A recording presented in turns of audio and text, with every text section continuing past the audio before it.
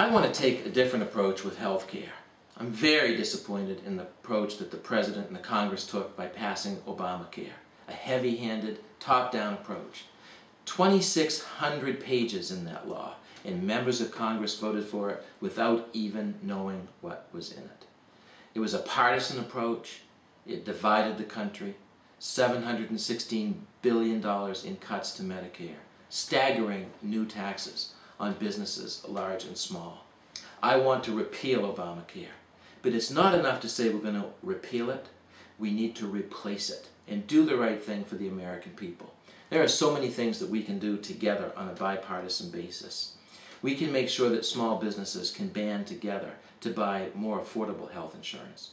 We can make sure that we allow young adults to stay on their parents' policies.